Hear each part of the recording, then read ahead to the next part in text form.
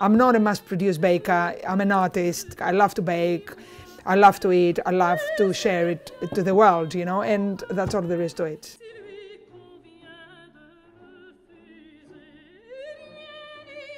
I was always interested in good food, and when I say good food, because I was brought up in that way, so good food for me means seasonal food, fresh food, wonderfully cooked, cooked with love, cooked with really beautiful ingredients, being a little bit odd, a little bit different, out of the ordinary. Everything that I learned from my family, I took it with me, and then I created my own language when it came to food. So this is where I am today, and to be honest with you, this kind of saved my life. Micro Bakery was born during the COVID times of uncertainty and precarious situations, when, as everybody else, I lost all my income. So it was not only love, but it was also a necessity.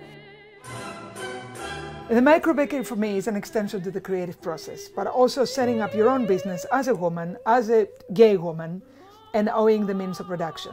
The ethos is honest, simple, little treats and breads made with love, great ingredients, seasonally, affordably, and feeding the community.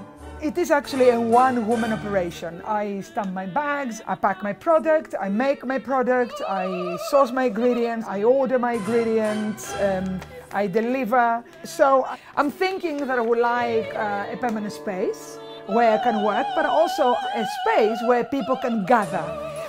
Also give opportunity to artists, feed people that are hungry. And it's all about getting people together, which I've always liked to do, over a babka, or a slice of bread, or a glass of fresh orange juice, or maybe a cocktail.